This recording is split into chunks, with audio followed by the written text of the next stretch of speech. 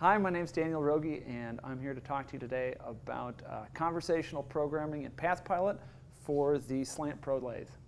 And what I'm going to do is give you a brief overview of the conversational screens, and then I'll talk to you about a few of the ways in PathPilot that we check to make sure the values that you enter make sense. There's front tool post programming, rear tool post programming, different tool orientations, and PathPilot tries to double check your work to make sure that you're not going to have any crashes or collisions.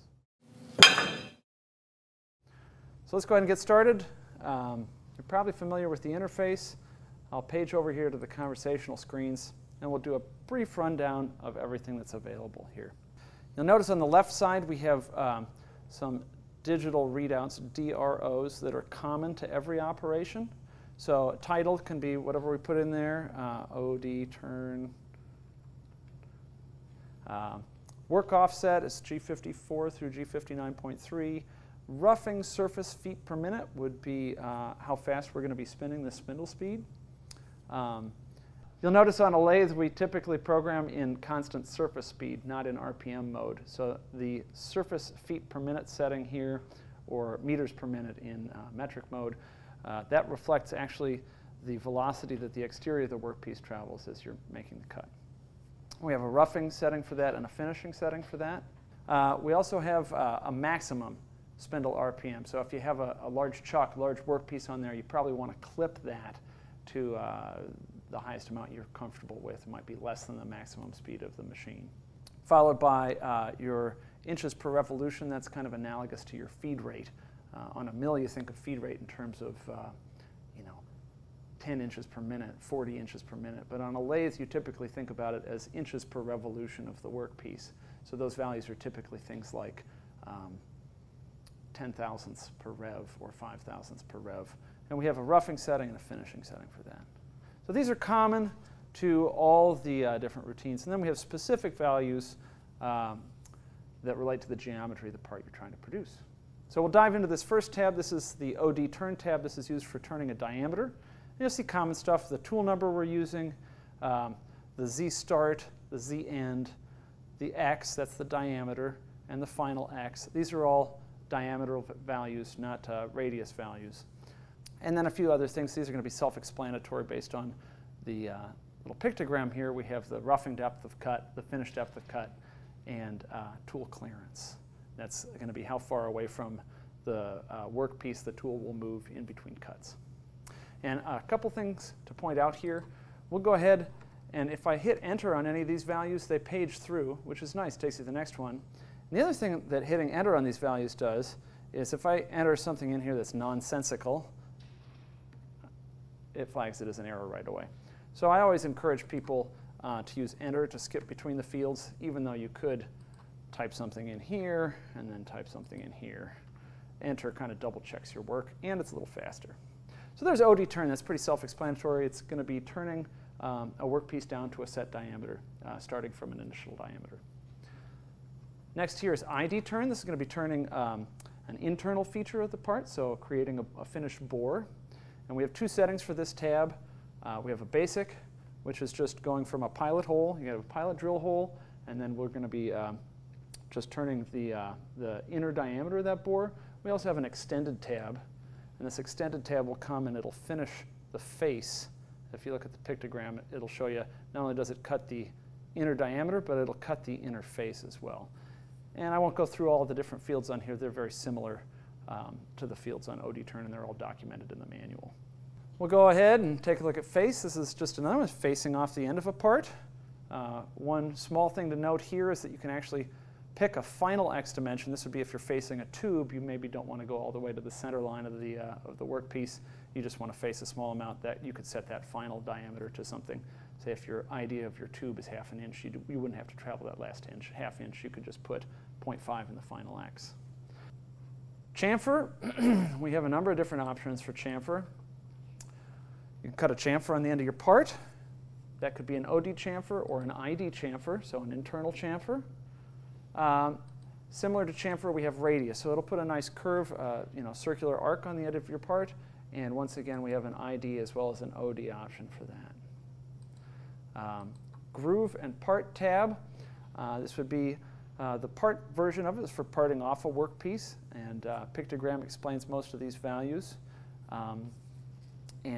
We also do a grooving routine, so you could create a long groove for an O-ring or a feature in your part. It can all be done conversationally. One quick thing to note on the part is a lot of times when you part your piece off, you don't want that burr that's formed on the workpiece. So we do have an edge break utility. If you enter in some small value here for edge break, it'll put a tiny little chamfer on the back side of your part before it parts it off. It's a pretty convenient little method to avoid having to deburr your part when you're done. Drill and tap, similar stuff. You'll notice here on drill and tap, we typically don't program in surface feet per minute for a drill because the drill is going to be on center line.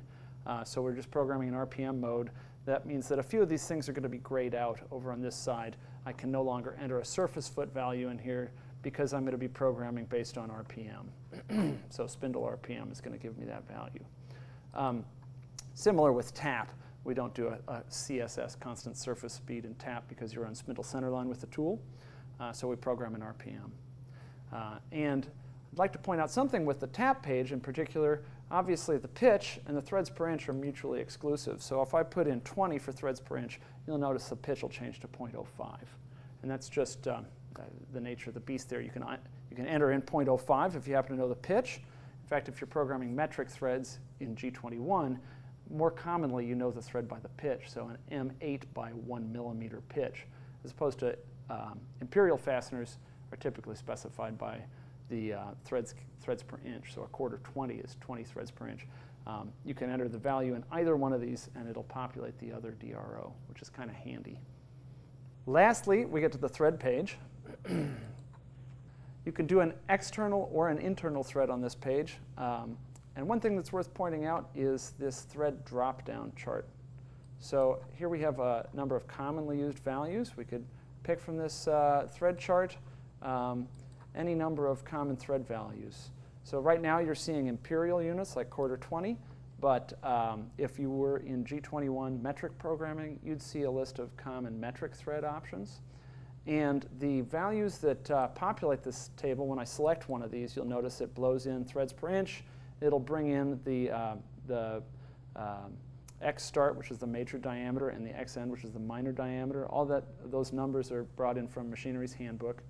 And the table from which that information is drawn is actually user editable. So if you find that you need some oddball Whitworth thread that's not in our dropdown, you can go ahead and enter those values in, and then you'll be able to select it just like you could select any other thread. There's, of course, an internal threading option as well. And then the only other thing I wanted to point out here, similar to DrillTap, where you can enter in the pitch and have the threads per inch will automatically populate. Here, you can either specify the depth of cut, or you can specify the number of passes. And what's interesting about depth of cut, we use constant area digression, which means as the tool takes a bite out of the workpiece, as you can imagine, a triangular shaped point going into a workpiece, it's going to take considerably more material as you go deeper and deeper. So we don't always make the same depth of cut on every pass. We actually decrease the depth of cut to maintain a constant area of the chip. And that can make determining how many passes you're going to get by specifying an initial depth of cut pretty difficult. So if you're the type of machinist who thinks, oh, I should be able to cut that in 8 passes, all you have to do is go down to the number of passes thing, enter in 8, and it will automatically change the depth of cut. So real quickly here, when you're done entering your values on any one of these screens, there's a couple different ways that you can actually create the G-code. So option 1 would be you like the values you see, you go ahead and go in here, post a file. Then you can choose whatever folder you want this to be in. Maybe I'll choose conversational video, and I'll call it odturn.nc. Sure, we'll save it. And then that automatically loads it, and it brings up the toolpath display. You can have a look, see if this was about what you expected. If you want, you can even go to finer grid size to really give you an idea. The other way to do this would be to append this to a file. So we could go here on this face routine, and I could say, you know what? I really want to face the thing off after I turn the diameter on it. So we go back and append a file. We'll go ahead and append this to the odturn file. And now I have something that does the OD turn, and then it faces it off. And that's the typical way that you stack these up. So that's a brief overview of the conversational tab. I'm quickly going to run you through some of the things you might encounter here as you're programming here. The first thing I want to point out is this lathe can be set up for rear tool post tooling, which is normal. It's as if you had a turret. So all your tools are mounted on the opposite side of the spindle of the operator.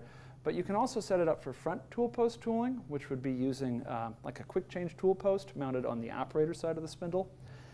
And you can program, or you can set the lathe up for gang tooling, in which case you're likely to have tools that approach the workpiece from the front, or tools that approach the workpiece from the back, from the side of the spindle opposite the operator. What's important to point out is if you're using a rear tool post tool, all your X diameter values are going to be positive. If I place a 1-inch bar in the spindle here, what I'm going to find here is that this side here, that's going to be an X dimension of 1 inch. But if I approach it from this side, that's an X dimension of -1 inch. So front tool post tools, all diameters are negative. I know that sounds a little odd to you geometry folks out there. Rear tool post tools, all diameters will be positive. So let's see how we check that in conversational. So you'll notice here we've been using, over here on the offset screen, we're looking at tool 2. And tool 2 is a rear tool post tool. So all diameter values should be positive, as we were just discussing. Let's go ahead and try using, say, I don't know, I'm just going to arbitrarily choose tool 22, and I'll tell the system that it's a front tool post turning tool.